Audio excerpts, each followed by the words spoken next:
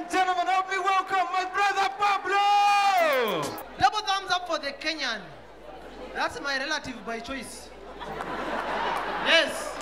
In Kenya, the economy is so bad. It is so bad, the traffic policemen are even hawking in traffic. You find a traffic policeman, pulls out chewing gum. Are you buying?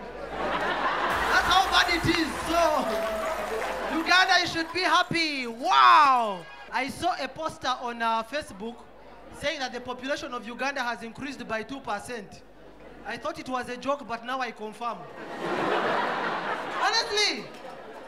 And it's not a lie. Sometimes I doubt those statistics because I was once a census enumerator.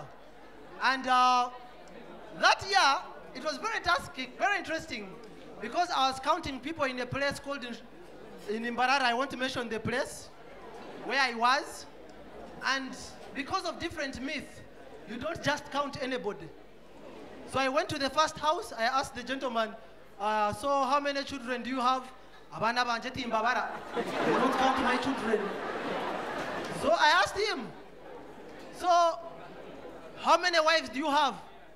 Chimbaraka, the one who counted me, died. They started threatening me. And so I was wondering, what will I do? How will I get the statistics? I asked the guy, how many cows do you have? He said, if we count them, we shall not have milk. So I decided, what do I do? So this is what I did. I decided to ask the neighbors about the neighbors. I would go to the neighbors and ask them, hey, how many children does Amos have? Amosi. Amosi. Then the conversation starts. Amos has 5. He has 7. Even the other neighbors is his. I said, okay, I'm not talking about the neighbors. I want the ones in the house. So the neighbors would tell me, then ask, how many cows? They even send the younger child to go and count. So after they say, have you finished? I said, yes. So are you counting us? I go, no, I already have your information. You know, Wakanda is in Kawanda. If you think I'm lying to you, ask me. Yeah, I was raised in Wakanda. People who are raised in challenging situations always turn out to be very important. Because of the challenges, charity begins at home.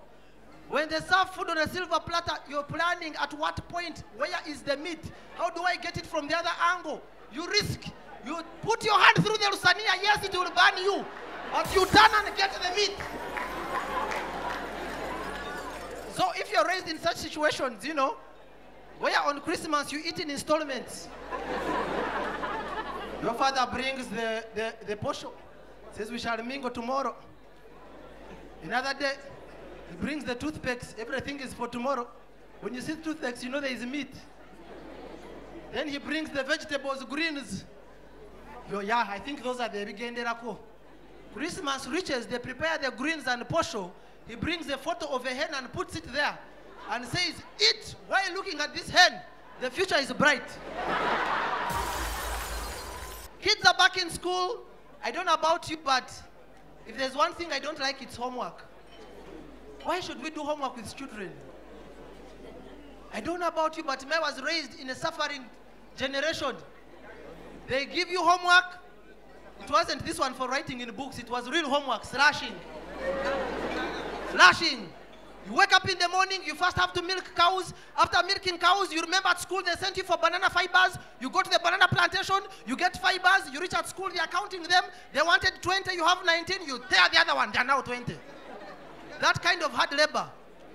Then I come to Kampala. I reach home and my son had homework. And he said, Daddy, they have said we do homework together. I said, I pay school fees and I do homework with you. And even the syllabus has changed. Imagine a child in P1. They were asking him to give examples of amphibians.